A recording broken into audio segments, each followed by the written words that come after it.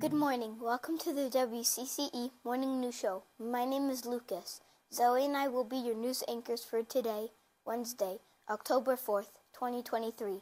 Did you know that today is National Cinnamon Roll Day? Here's Zoe with the weather.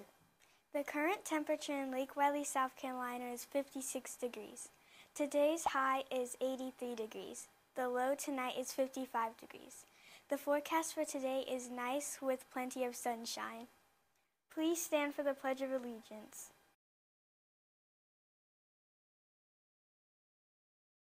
I pledge allegiance to the flag of the United States of America and to the republic for which it stands, one nation, under God, indivisible, with liberty and justice for all. I salute to the flag of South Carolina and pledge to the Palmetto State love, loyalty, and faith.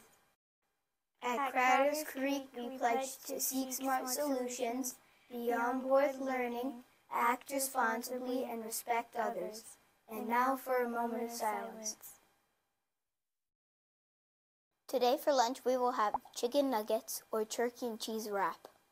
Mr. Thomas, Miss Hamilton, Miss House, and Mr. Palmer would like to wish a happy birthday today to Melania Martinez, Dominic Nadirwich, Easton Lehman, Valerie Salvador, Gianna Aragui, and Jalen Magna. Please see a librarian for your book machine token. Good morning, CCE students and staff, and happy Wednesday. It's Miss Hamilton, one of the assistant principals here at Crowder's Creek. I want to give you a quick reminder this morning that to be on the listen for the correct dismissal bell and for your bus or daycare bus to be dismissed, especially in grades 1st through 5th grade, please be sure that you are exiting the classroom in a timely manner so you don't miss your bus and that you're at the car line before we have to come look for you. If you will please, teachers, make sure students are not on iPads or engaging in activities that will require them to pack up and delay their exiting the classroom. We appreciate your support with that so that everyone can get home safely and in a timely manner. I also wanted to share a few things this morning about our golden spatula.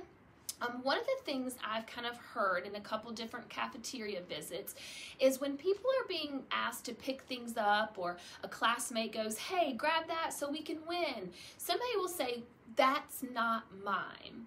So I encourage you to think about being a good community member for our cafeteria. So even if that trash isn't yours or you didn't drop that item, I want you to think about how you can work as a group to win that golden spatula. I was in a 2nd grade classroom and they were talking about the golden spatula, and they reminded me, and the 2nd grade teacher let me borrow this book, thank you Miss Prater, about a book called What If Everybody Did That? And this is a great book for you to just think about, what would it be like if everybody did that? Sometimes you drop trash on accident.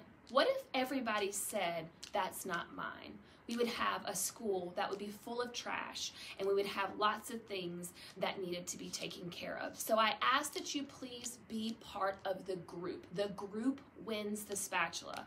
So the group needs to work together to be able to leave the cafeteria clean, exit quietly and quickly, and to use the right voice volumes in the classroom, in the cafeteria.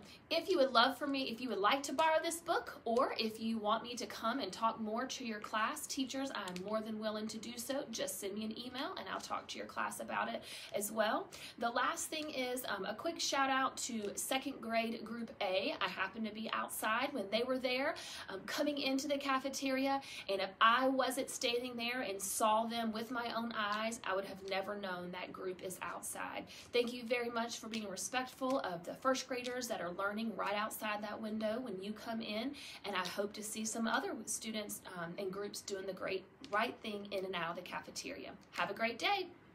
Good morning, Crowder's Creek Elementary. This is Dr. Thomas here with the Soar Sofa, and today we are celebrating our 5th graders who have been meeting our SOAR expectations, and we're starting with Cameron. Cameron is nominated by his teacher, Mr. Henderson, for being on board with learning and acting responsibly. Cameron is always on board with learning and acting responsibly by following directions, completing all of his assignments with a great attitude. He soars every day. Great job, Cameron. Also, from that same team, we have Nevaeh, who was nominated by Miss Carrie Blackman, and Nevaeh was nominated for seeking smart solutions, being on board with learning, acting responsibly, and respecting others.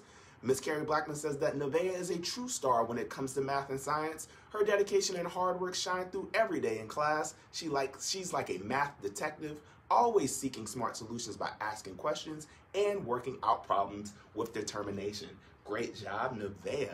So these two will be invited to our SOAR celebration in December. They'll also get a SOAR Sofa prize pack, including the very, very exclusive Eagle ring. Thank you, too, for all that you are doing. And I'm going to actually let you two switch out because I have two more of my 5th grade friends that are going to join us. You come on in, come on in.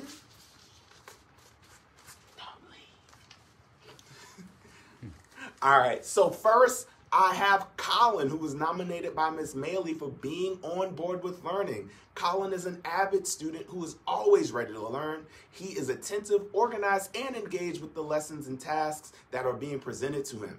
Colin seeks clarity when needed and actively participates in class discussions. Colin is an excellent role model for being on board with learning. Keep up the amazing work. Great job, Colin.